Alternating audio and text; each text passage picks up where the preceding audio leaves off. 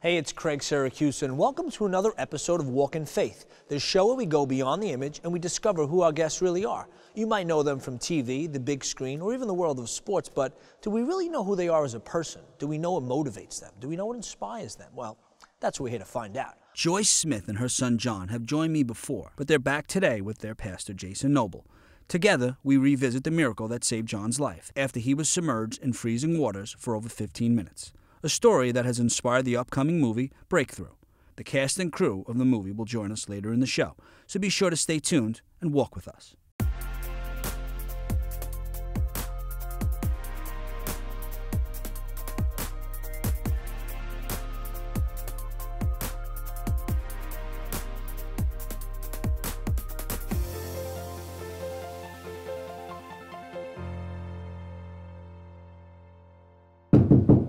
Rise and shine. Breakfast is ready in 10 minutes. And don't make me come back up there.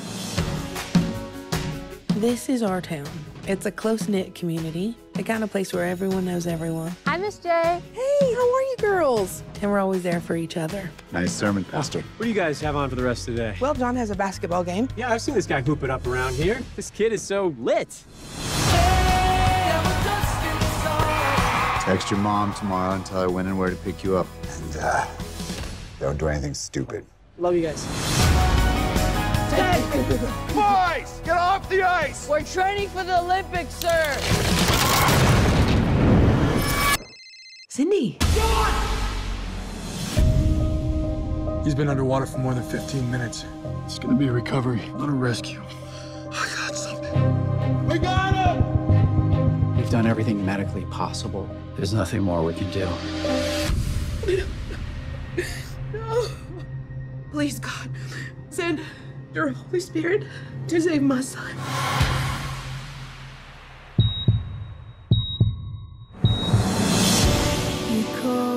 A 14-year-old St. Charles boy who spent 15 minutes trapped underwater is continuing to fight for his life. I don't believe John will survive the night. You don't know my son. He is a fighter, so I need you to be the best for John, and you just let God do the rest. You are my pride and joy. I can't wait to see you shoot those baskets and run up and down the court again. The Smith family asked for one thing. Please pray for John. In the water that day, I was ready to give up, but then I hear this voice telling me, go back. Either I'm nuts, Or God's talking to you. but I don't believe in God. I believe it, but maybe that only goes so far with something like this. I'm your pastor. I'm supposed to walk alongside you for as long as it takes. Did you see the Facebook page? It's gone viral. Call me. I hope he's gonna be okay. We're not gonna get through this alone. Whatever you have for me, for Brian, for John, I surrender.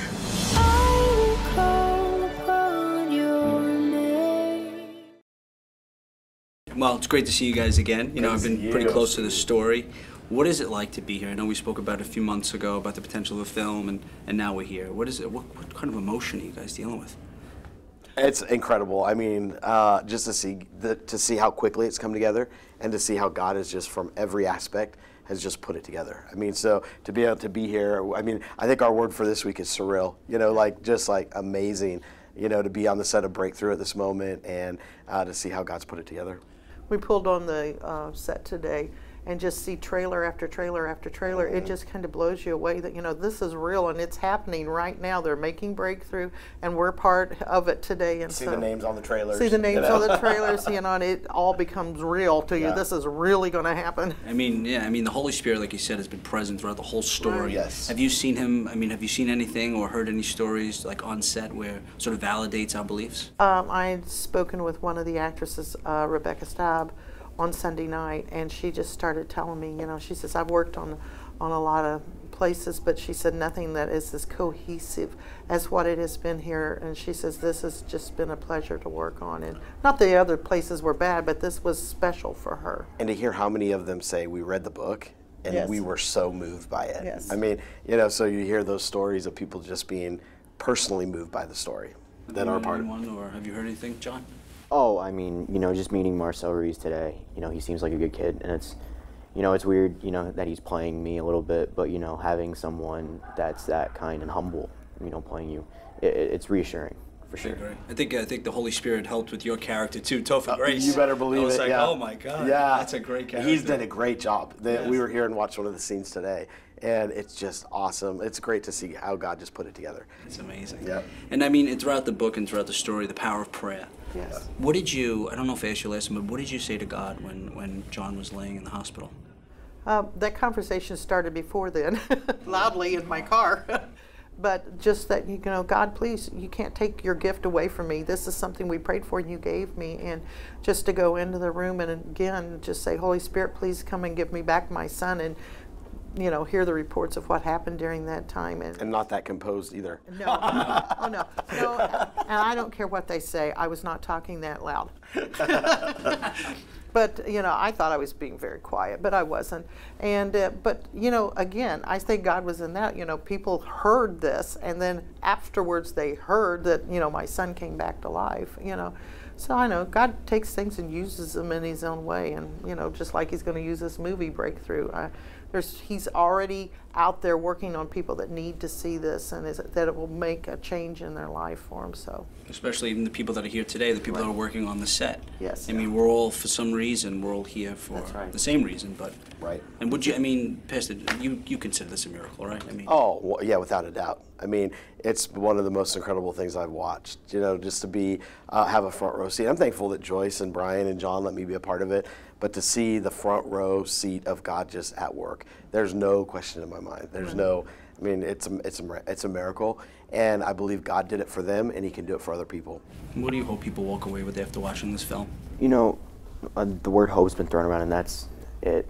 But I hope people, you know, when they leave the theater or even close the book for the final time, that they realize that God has a purpose, you know, for everyone. But if you just follow that purpose, you know, he'll use you in terrific ways to reach people that were so unlikely to you. And I just think, you know, through all of it, that the word purpose goes well with, you know, this whole project. What do you think your purpose is? What do you think the main purpose? It took me a while to figure it out, but finally after prayer and God just speaking to me and laying it on my heart, looking forward to becoming a pastor and to study, you know, him for the rest of my life. And you just grow closer to him and do the best I can to lead as many people to him so I can fist bump him in heaven one day. Amen. We're going to fill heaven. And do you think this whole, like everything that happened throughout your life, from the adoption to, you know, the tragedy, do you think that was all part of God's plan? Yes, even today? Without a doubt. Just sitting back and, you know, sometimes I can't sleep and Mom's always in her chair, and just going out there to talk to her, and, you know, her praying for me from when I was 17 to praying for me when I was 14 and continuing to pray for me for the rest of my life. And just one thing she always tells me as I'm dating now, she says, no one's going to love you as much as your mama. That's true. So, you know, just having her as, you know, my backbone, it's amazing. God bless you guys. God bless you. Always here to help you. Hey, thank you. Same. We appreciate it. Yeah, God bless you, man.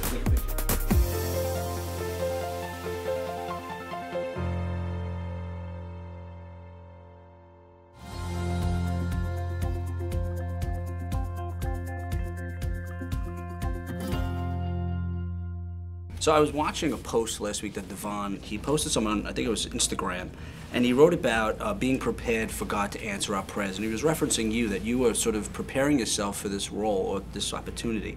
Can you explain what he meant by that?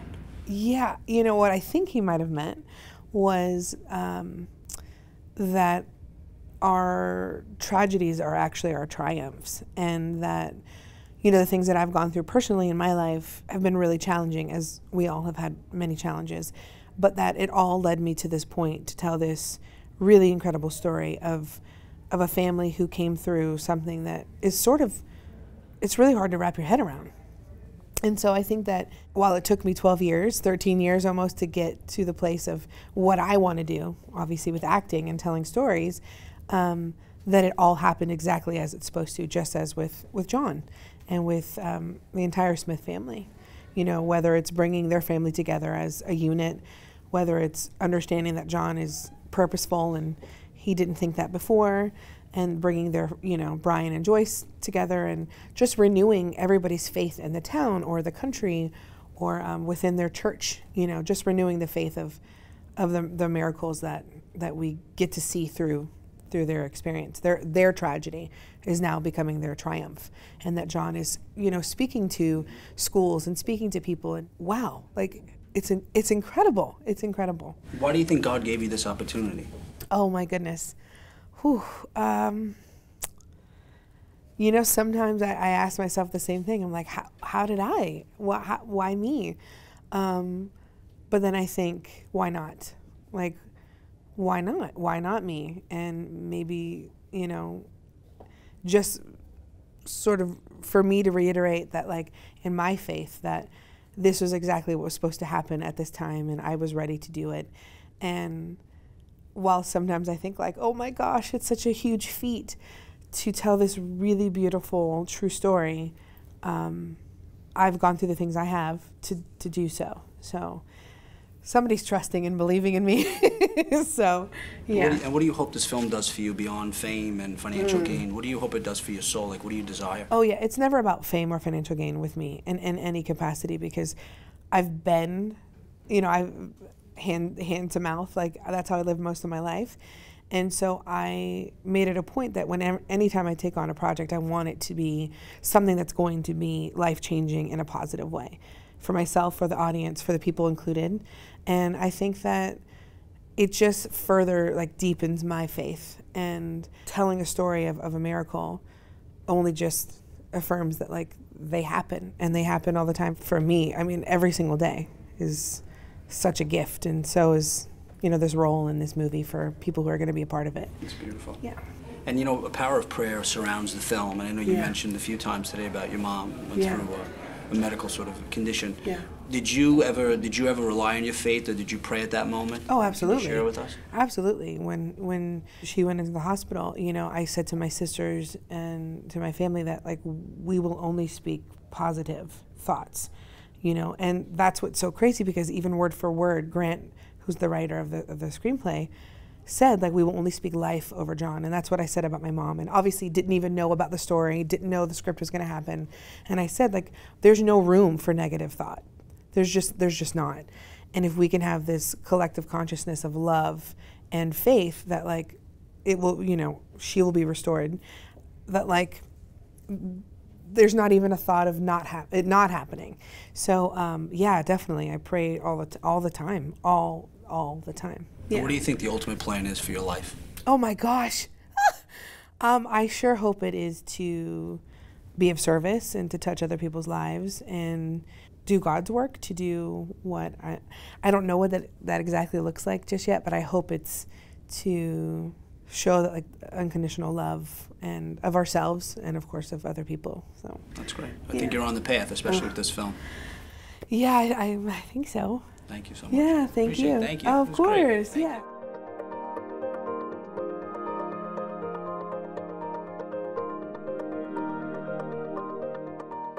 So I was actually fortunate enough to meet Joyce and John a few months back when they released the book, and I knew right away, I said, this is a story, like, it really touched my heart. What was your immediate reaction, Josh, after reading the script? I mean, were you skeptical at all? Like, how did you sort of, take in that script and process it? I immediately did what I imagine a lot of people will do after they see this movie, is they'll go online and research it.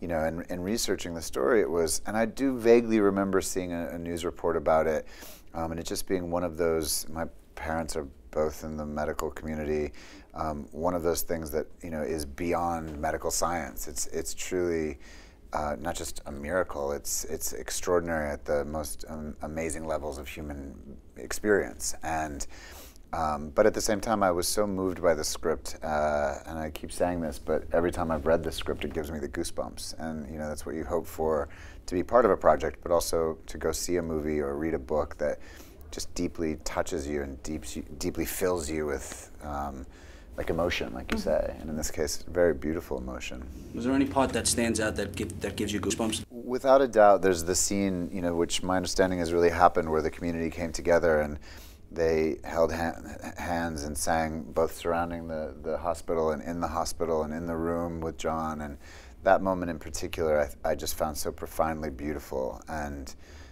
this community, the way it came together and the way that you know, the Facebook page that they created went viral and that people were praying all over the world. And there's something about that that I just am so touched by. And Marcel, what was your take after reading the script or hearing the story? It really hit me, and I was very emotional. It was the first time that I've read something and I've actually like cried. It was very powerful, and that's why immediately after I read it, I really wanted to be a part of this. And I think when someone reads something like this, they'll usually think like about their family and what could happen if something like this actually happened to your family. And it helps when you're acting, because you really don't like have to act in those moments. The story is so emotional that you just go with it. Great. And you know, throughout the book, the power of prayer is present throughout the whole film, or the whole book, I should say. Do you believe, or do you agree with that prayer played a part in the story? Either one of you? Oh, I think absolutely. Yeah. I think Yeah. there's no doubt. I mean, her conviction, her power, Joyce, the mother, the way she was so committed to her idea that something could be done differently, and the way she pushed the doctors, and I think that really came from an internal belief in prayer, and I know for so many people in my life, prayer is an adamant and a deeply important part of their life on a daily basis. And I think, you know, there is no doubt, however it expresses itself. For some people it's meditation, for some people, you know, however it may form. I think in this case it was incredibly clear that within this community and within this family and within particularly this mother, that it absolutely adamantly impacted this story. Yeah. And let me ask you, after each project, you must sit and reflect and say, what was the purpose, or why did I take on this project? What do you hope to gain after this? Beyond fame or financial gain, what do you hope to really, like, what do you desire after this project? You know, every movie, or particularly everything I come in contact with, that I'm a part of, that I decide to go, you know, in this case, away from my son who's 5 years old, who I, you know, love more than anything on earth, to go away from him and spend time is a commitment to me and a challenge for me, and therefore I look back and hope, in this case in particular, am I putting something good out into the world? And I'm not only putting something good out into the world, but I'm putting something that makes people feel inspired, that makes people feel is a beautiful thing to be a part of. And that probably by far outweighs financial or fame or anything. It's being a part of something that is good. My son said to me just yesterday, he said, you know, Dad, I think you should only do true stories. And I was like, all right, okay. You're 5 years old, but I think it's a good choice. Yeah. Well, thank you so much, guys. I appreciate this. Yeah. Thank you. Absolutely.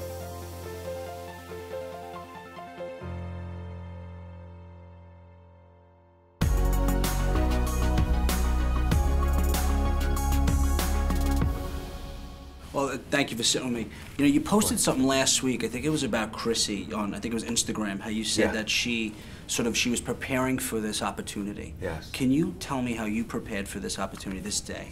Yeah, oh my goodness. I mean, I want to give a little bit about that. What I meant, you know, with that post is that, you know, first of all, Chrissy Metz is one of the most inspirational people I know. So powerful. And her story, I mean, you know, literally she went from obscurity, you know, 2 years ago to now being known all around the world. And I love it because this is what God can do. You know, so many times we spend most of our life frustrated. When is God gonna, you know, show up? And God just saying, get ready.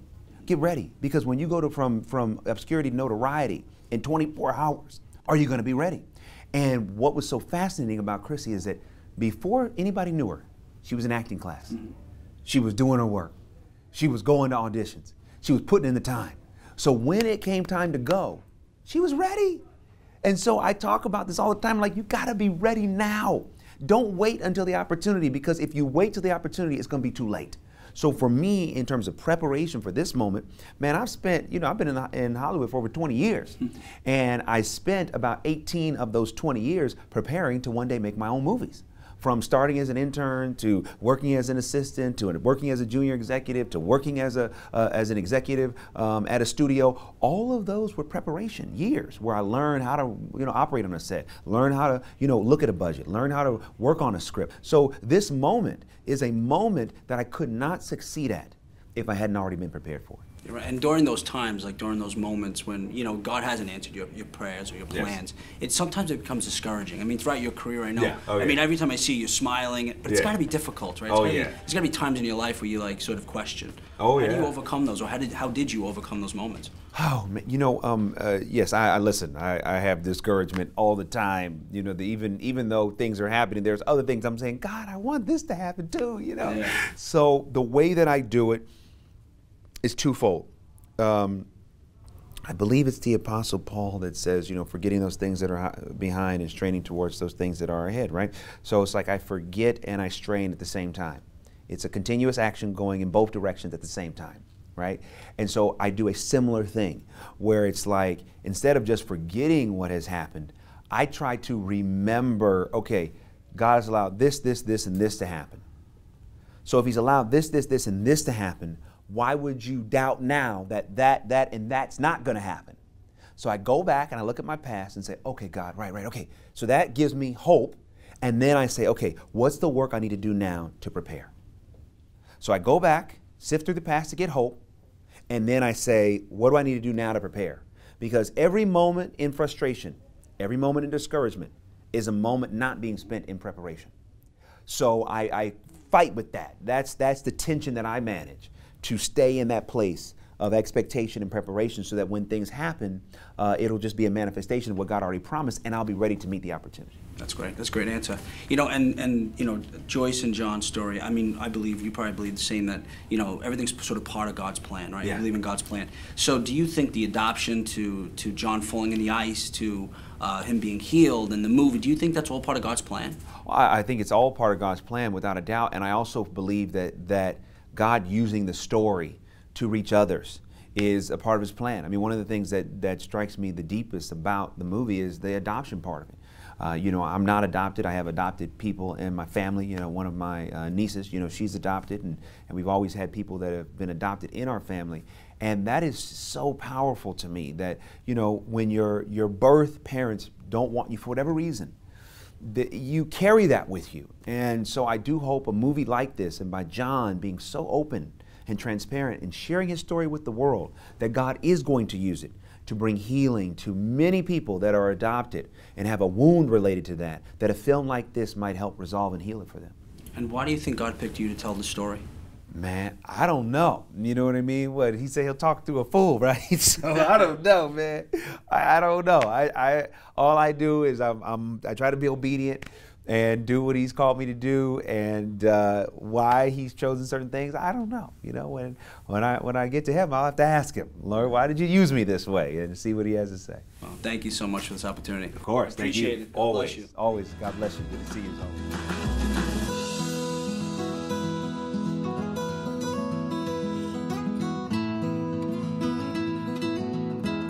Thank you so much for this. You know, I was fortunate, I met John and Joyce when they were doing their sort of the book tour, and that story stuck with me for all these months. What was your first impression when you heard the story? Were you skeptical? Did you have some doubts when you heard that John was lifeless for so long? Well, when I read the script, I saw it unfold as a story, so I knew it was true, and I knew that it was medically documented, and I can't believe that it happened, but I do believe that it happened, if that makes sense. You know, you know that he defied every rule of medicine and science to stay alive and to walk out of the hospital on his own, and to be as intelligent and prescient and vibrant as John Smith is. And when I actually met John himself in my office, you know, that was probably one of the more emotional experiences that I've had in the process of making this film too, just to see him sit there in front of me and be such a kind and wonderful young man, you know, to see what he's been through. That was pretty fantastic.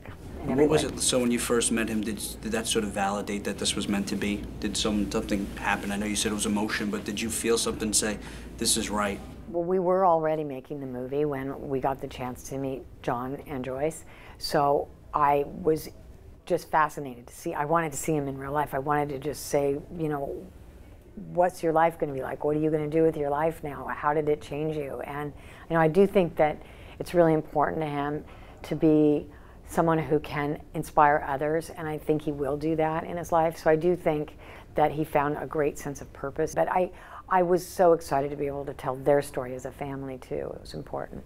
It's a great story, and the power of prayer is throughout the whole film. Yeah. Do you believe, or do you agree that prayer played a major role in sort of his survival? I have to believe that. I do have to believe that. I can't see. I think that they channeled just a greater power, and they were able to, in some way, send this energy to him, whether it was through a miracle, divine inspiration. I don't know the answers to those questions, but I can just tell you that their combined energy did something to help him fight his way through it. I agree. And I know you spoke earlier and you say, you know, a lot of the films you create, I mean, you talk about the audience and what you give to the audience. What do these films do for you personally? I mean, I can see just sitting here, you have an emotional connection to them, but what do they do for you? Like, what is this film going to do for you personally? You know, it's interesting because I work in the entertainment industry, and it's a glamorous job to some degree. It's also a difficult job. But there are many times in my life when I've watched firemen at work. I've seen teachers trying to teach classrooms full of children.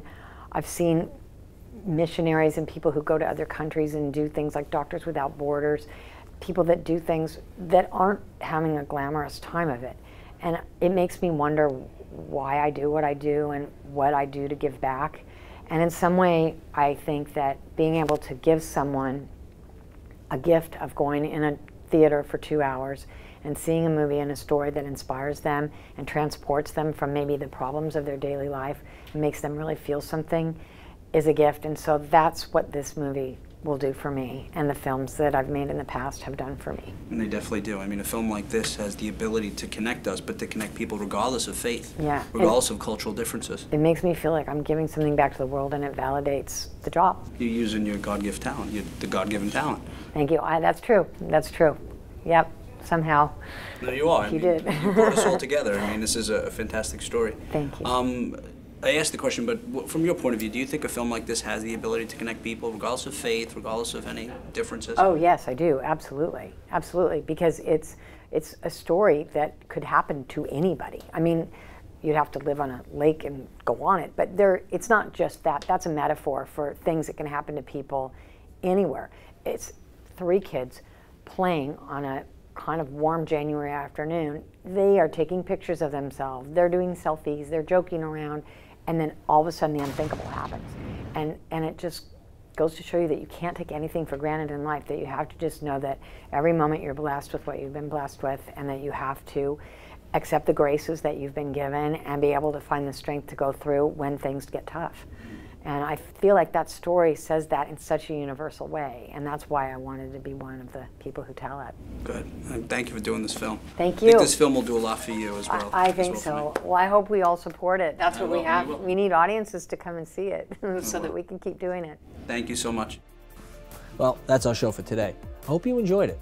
Always remember, we have the ability to inspire and evangelize through our words and actions. Till next time, thanks for walking with us.